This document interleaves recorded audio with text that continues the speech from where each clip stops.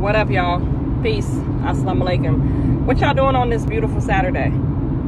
It's the weekend, 3-day weekend. Somebody's celebrating something. We know July 4th, 1930, Master Fard Muhammad came to us in North America to free us as a people. So that's what we recognize and that's what we celebrate. And he strategically did it on the same day that America celebrates their independence. I find that very interesting.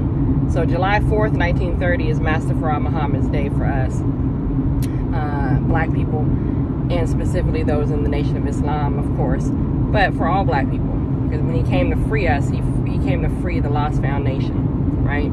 He didn't just come and free the people that get registered in the nation, right? He came to free us as a people.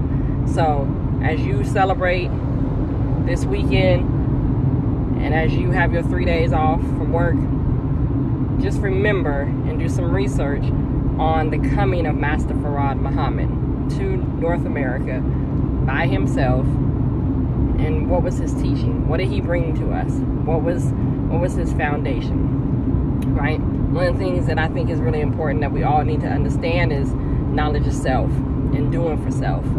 Doing for self does not mean that you don't have to have a job. I mean, you know, that's the goal, right? That's the end goal, to where you're not working somebody else's clock. But do for self is thinking of self first, right? Self-preservation. Your people, your community, your family. Doing for self is making sure that you take care of you first and your family before you help others.